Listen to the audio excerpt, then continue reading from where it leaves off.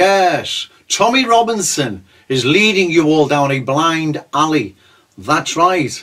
But first of all, ask yourself this. What does Tommy Robinson stand for?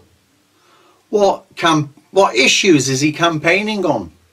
Is he campaigning to raise the minimum wage? No. Save the NHS? Save the Greenbelt? No. Stop immigration? Get young people back on the housing market?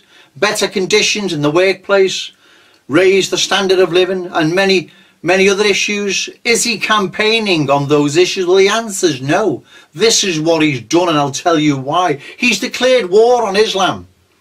He's attacking Muslim grooming gangs that are raping underage white girls in and around Britain. But you've got to ask yourself this as well. What percentage of girls in this country are being groomed and raped by Muslim paedophile gangs? It's probably 0.1%, if it's even that. If it's even that.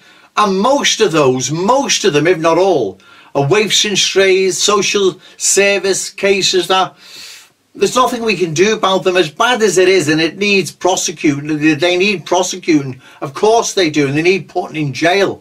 But it's not an issue that if it's not dealt with very soon, Britain's going to come to a standstill, is it? Well, exactly no. And it's the same with female genital mutilation outside of the Muslim community. Who is that going to happen to? Well, exactly. And even within the Muslim community, that's probably not even 0.1%. So he's pushing these issues for a reason. He's declared war on Islam. And the public will reject that. A war with Islam, we will lose, like Nigel Farage has said. You will be rejected at the polls, and that's why he's doing it.